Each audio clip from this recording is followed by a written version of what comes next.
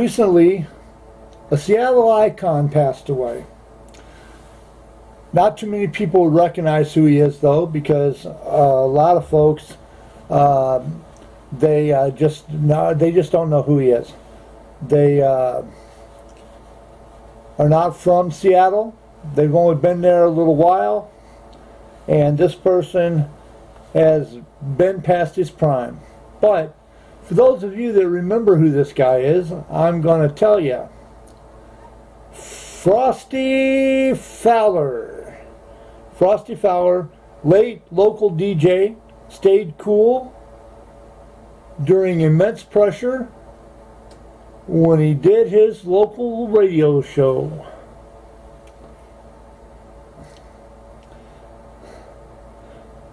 I'm reading an article from a newspaper blog, sort of. The headline screamed, "Frosty Fowler, late local DJ, stayed cool while Space Needle shook." Frosty Fowler broadcast from Radio King. Frosty Fowler, broadcaster for Radio King from a studio atop the Space Needle, and he was on the air during the great April 29, 1965 earthquake that happened in Seattle. Y'all have had a few. Harold Lewis, his given name, Frosty Fowler. Harold Lewis, Frosty Fowler. Couldn't remember exactly which Connie Francis song was playing on the Radio King turntable a few minutes before 8:30 a.m. on Thursday, April 29, 1965. It might have been Forgotten Domini, Forgotten Domini, or it could have been For Mama, but it probably wasn't Wishing It Was You. Fowler, who passed away last week at his Poulsbo home at age 96, can be forgiven for not remembering the tune from that long ago morning, and there are no recordings of his broadcast to be able to check. Frosty Fowler. Frosty was an Army nickname of forgotten origins, had other things on his mind as he sat in his broadcasting booth on the observation deck of the Space Needle on that April day. "I think it happened about 8:29 in the morning," Fowler said in an interview back in 2016, "and it was very frightening. Yeah, I could feel and I could see the people responding on the needle." What Fowler could feel and what those people were responding to was a 6.7 magnitude earthquake that put the 605-foot landmark from the 1962 World's Fair, Seattle's World's Fair, into serious, if not actually dangerous motion. Oh man, if I was up there, I would be getting seasick like a mother.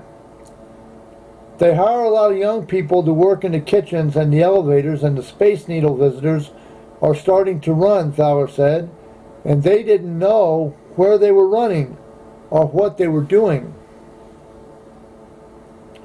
Well, Fowler admitted, "I was apprehensive myself."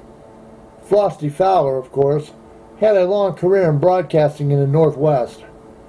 In the late 50s and early 60s, he was the morning man for Radio King in the days when the station at 1090 on the AM dial played what was called middle of the road, or MOR format.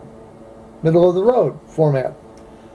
This meant earnest, button-down personalities like Frosty Fowler and Jim French, and mellow music from artists like Connie Francis and Frank Sinatra. Frank Sinatra, man. Ring-a-ding-dang, ring-a-ding-dang. Plus news, weather, and interviews with interesting people. Fowler inaugurated the station's daily 6 a.m. to 10 a.m. Space Needle broadcast in July of '63 and worked the morning shift there until early May of 1966. That was the year I was born. It was a solo operation for Frosty Fowler, He worked alone in the Space Needle with all the other radio station functions happening at the King Broadcasting Building on Dexter Avenue, a few blocks from Denny Way. When he recalled the 1965 quake during an interview 3 years ago, time had somewhat dimmed Frosty Fowler's memory of the specific details, but Fowler's recollections of the feeling from that shaky morning hadn't dimmed a bit. He could still feel it, shaking under his boots, swaying back and forth, man.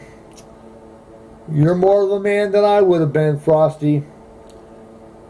As that Connie Francis record, whatever it was, spun, Fowler collected himself and then went about his serious responsibilities as a broadcaster.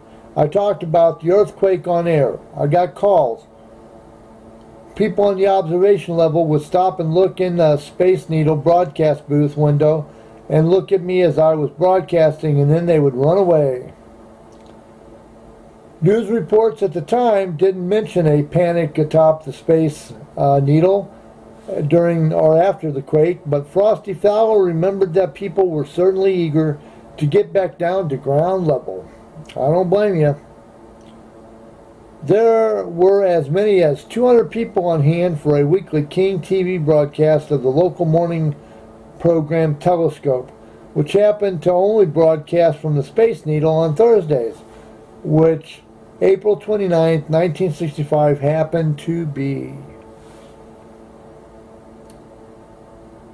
They were trying to get on the elevator, and the elevators were full, Fowler said, recalling that the structure continued to sway for at least a few more minutes after the quake stopped. People were wanting to get off the Space Needle, but I stayed the whole time. That's Frosty Fowler for you, man. They don't make them like that anymore. Frosty Fowler had a radio show to do, and he understood what his job was. I reported on traffic, I reported on things that I saw and things maybe that I didn't see, but I felt, Fowler said, basically I wondered, is the Space Needle going to survive? And it did. It survived. It's standing tall, looking out over Seattle, guarding her, keeping her safe. Fowler, who graduated from what's now known as Washington State University, worked in radio in Yakima and Spokane before getting a job at Radio King in the late 50s. It's clear he loved broadcasting from the Space Needle. Who wouldn't? Man, that view is just dynamite, out of this world spectacular. As long as the transplants don't screw up the skyline and make it unrecognizable. It's clear he loved broadcasting from the Space Needle and loved doing daredevil stunts, like climbing the tower atop the Needle, where a gas flame burned during the World's Fair, or riding up the side of the structure in a window washer rig. I would have loved to have seen that. It's become a place of importance as a symbol of the city and a major attraction for locals and for tourists, Fowler noted. And also the weather. It was very obvious to see what was coming, Fowler said, and I could see in the distance all the way down to Shelton and Olympia. And I could see tugboats and freighters coming in and passenger ships. I can see it all from the top of the Needle. And that, my friends, is why people pay big dollars to have dinner at the top of the Needle. The most beautiful building ever created, in my opinion. It's rugged, and it's manly, and it's sleek, and aerodynamic, and it's sexy, just like the legs of a woman.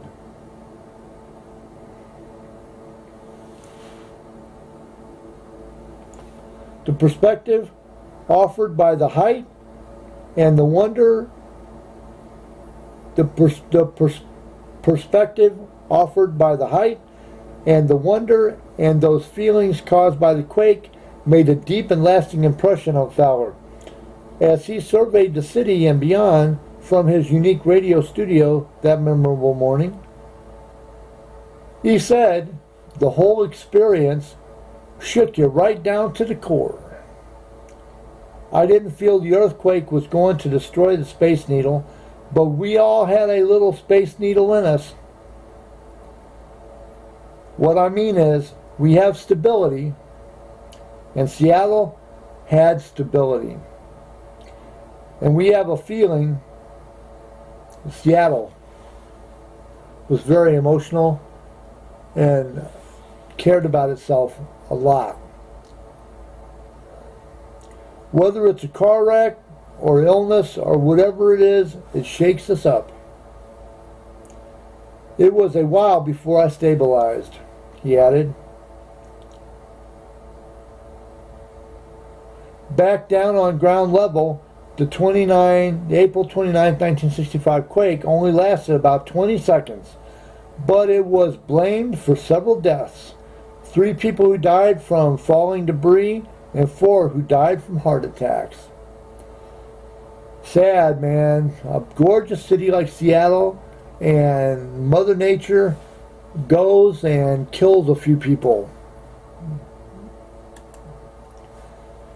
Radio King remained in the Space Needle broadcast studio until May of '66.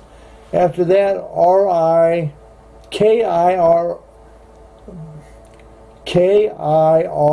radio moved in and remained there until '74. Finally, KAYO did a 6-month stint with DJ Bobby Wooten, actually living in an apartment adjacent to the broadcasting booth.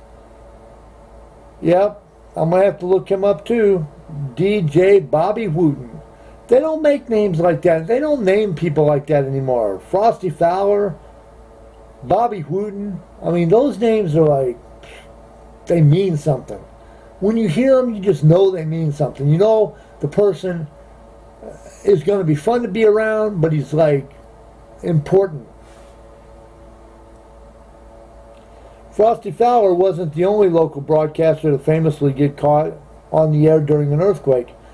Dave Niehaus was broadcasting on KIRO 710 AM and Mariners affiliate around the Northwest when the Mariners were playing the Cleveland Indians in the Kingdome May 2nd, 1996, when a 5.3 magnitude earthquake struck near Duval. The Kingdome shook and the game was suspended in the bottom of the 7th inning, with Cleveland up 6-3. The game was finished the next afternoon with the Mariners losing 6-4. Ugh. But I bet it was a good game though. Seattle's had a lot of earthquakes happen from time to time, big ones, small ones. But Frosty Fowler, wherever you're at, my hat is off to you. Thank you for all the beautiful memories that you've given Seattle. And for anybody that's interested, look him up. You might like what you see. This has been All Things Considered, because I consider all things, hoping that you'll leave a comment and hit the subscribe button. Have a good night.